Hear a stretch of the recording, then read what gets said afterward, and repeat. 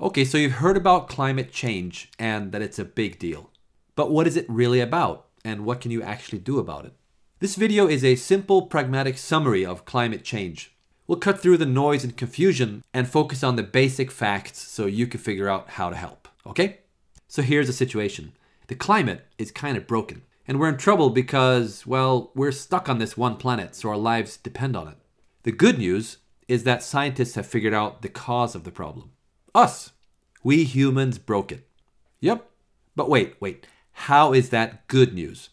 Well, because it proves that we humans are powerful enough to actually impact the Earth's climate, which means we can fix it. Well, partly at least. But before we get to solutions, let's examine the problem a bit. Here's our planet. For thousands of years, our average surface temperature has been mostly stable.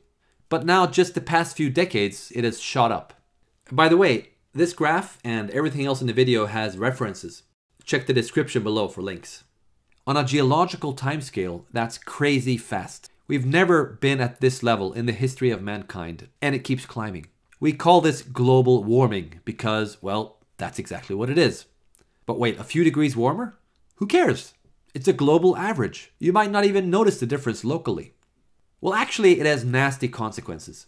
When oceans get hotter, they expand, so sea levels rise. The heat also melts ice and glaciers sitting on land in places like Greenland and Antarctica, which raises sea levels even further. This rapid change destabilizes the climate. We get flooding, extreme rainfall, extreme storms, a lot of destruction. Other places get extreme drought, which kills crops and causes starvation. We get heat waves, wildfires, water shortage. Basically, bad stuff happening all over the place.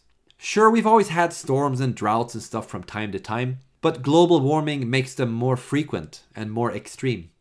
All this climate-related destruction forces more and more millions of people to flee their homes permanently. And where do they go? Even the places that are lucky enough not to be hit by extreme weather, they need to deal with the growing stream of climate refugees showing up at their doorstep. More people fleeing, fewer places to go, that's a recipe for instability and war, which in turn generates even more refugees, compounding the problem. It's like we're passengers on a leaking boat. No matter where the hole is, it's still everyone's problem. As this drama unfolds, how do we react? Some react with denial, some with panic, or shame, or blame. But none of that helps solve the problem, so let's skip that. What does help is doing something. At the very least, it feels better than just worrying. And congrats, you're already doing something. Educating yourself by watching this video. Now, the first step towards solving any problem is to understand its cause. So let's talk about that. Here's our atmosphere, otherwise known as the sky.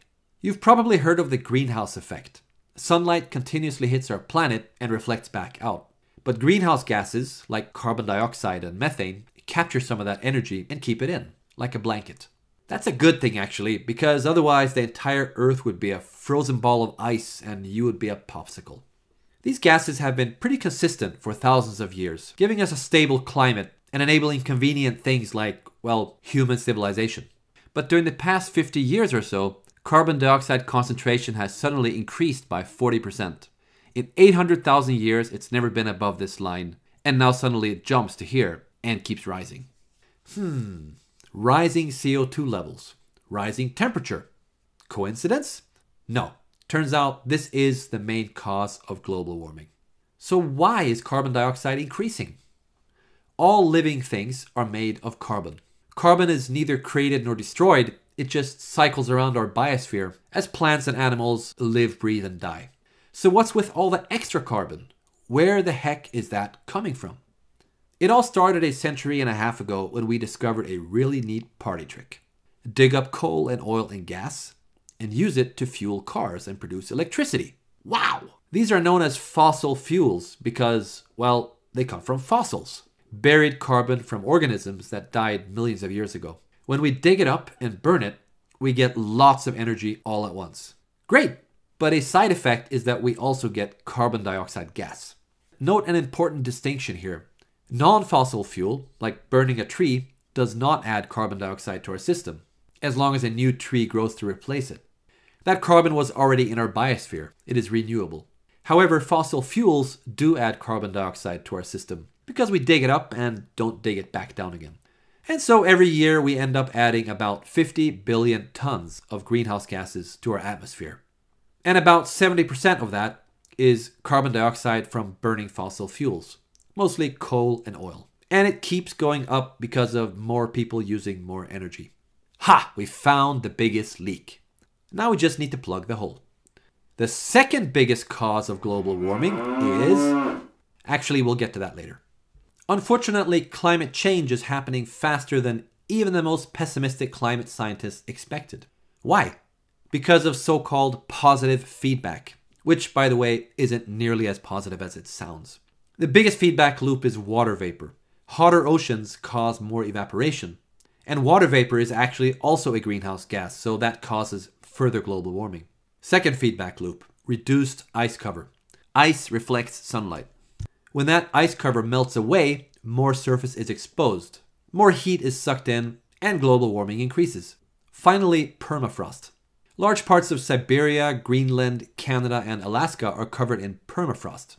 Turns out this frozen soil contains lots of greenhouse gas. When it thaws, the buried gases are released, causing even more global warming.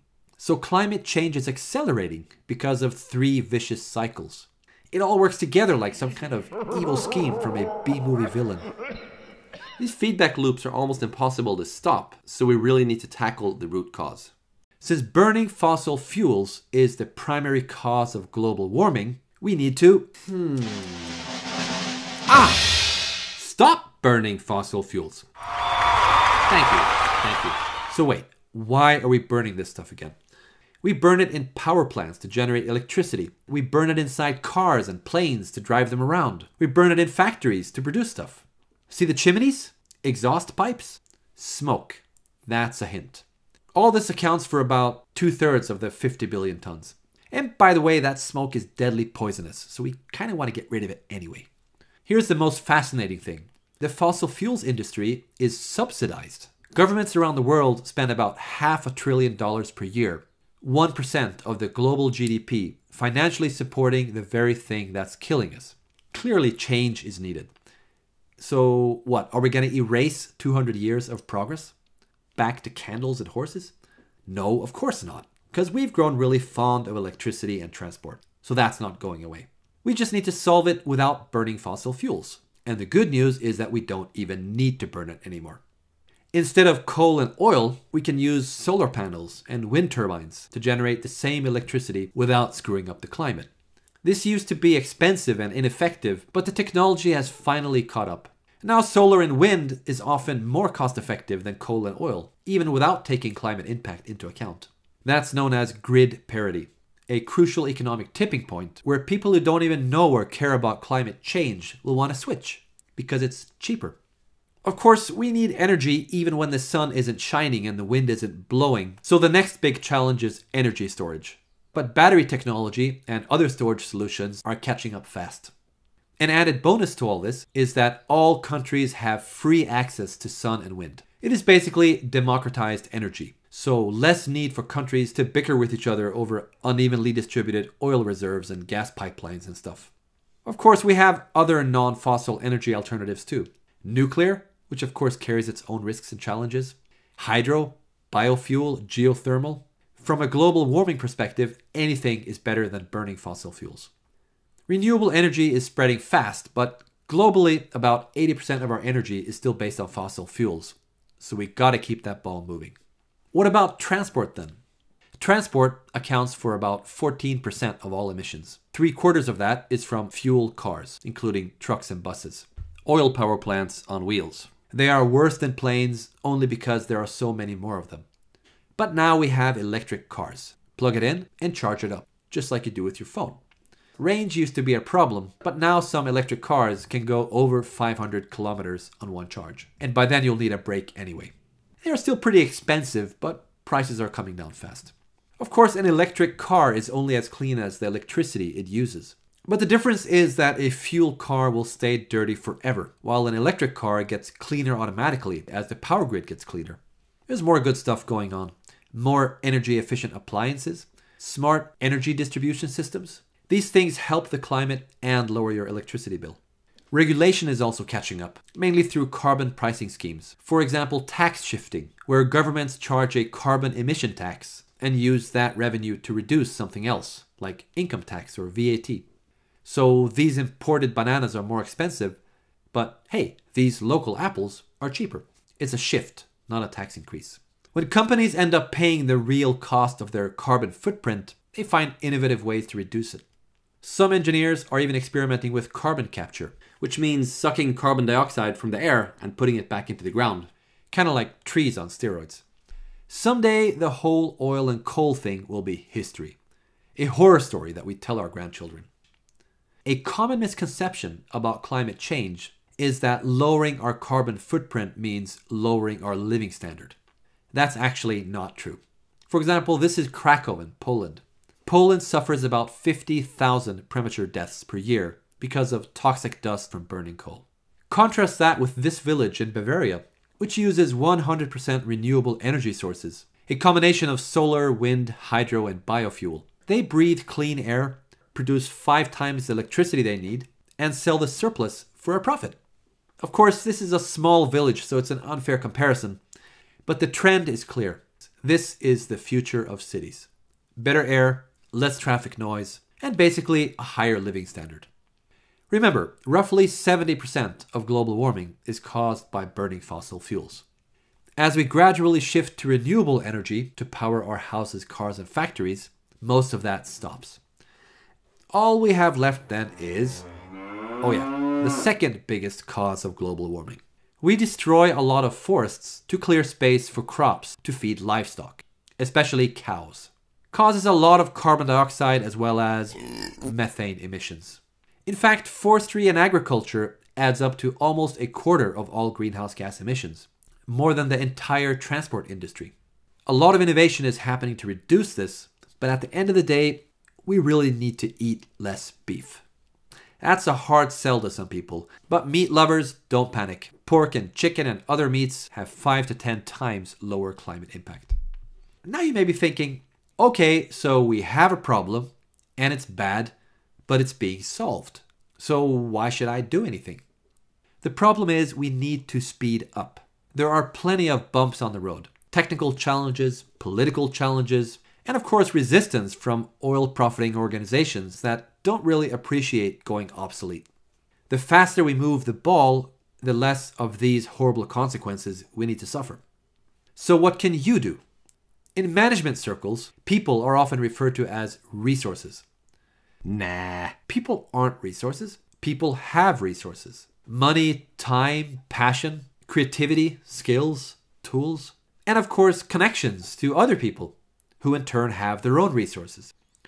The mix will vary from person to person, but any resource can be used to help reduce global warming. For example, use your personal network by simply spreading this video, and already there you've made a contribution. For every person that sees it, the likelihood increases that someone will do something. And even if only 10% of our actions end up being effective, with 1 million people doing one thing each, well, that's 100,000 effective actions. It adds up. For example, use your voting power to put climate-aware decision makers into power, or carbon pricing laws in your country. Use your purchasing power, put solar panels on your roof, or switch to a renewable energy provider. Buy an electric car, or invest in a company that produces them. Tweak your personal habits.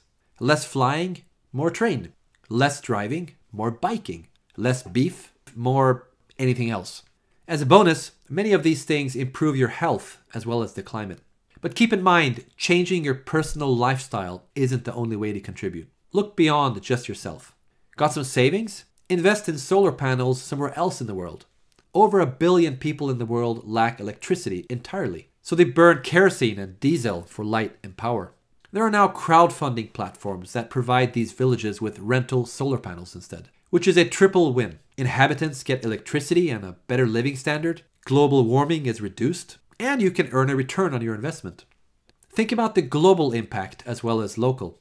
On average, each person on Earth causes 3 to 18 tons of greenhouse gas emissions per year, depending on income level. Doing the math makes it more interesting, almost like a game. For example, for me, switching to an electric car reduced my family's footprint by 3 tons per year. But a single $500 investment in solar panels in Kenya enabled a 14-ton yearly reduction because of all the kerosene they no longer need to burn. My point is, a ton is a ton, no matter where in the world it is reduced. Overall, renewable energy is a fast-growing area, so there are plenty of opportunities to make a buck while also making a difference. And if you don't have extra money yourself, well, you can help your rich cousin do something useful with their money. Do a lot of business trips? Get your boss to carbon offset your flights. And that means compensating for your emissions by paying to reduce it somewhere else. Got programming skills, testing, design? Help create apps and websites, like this one, Electricity Map, a cool open source project that visualizes live the climate impact of each country's energy production. This helps people make better decisions. There's more things you can do. Like digging data?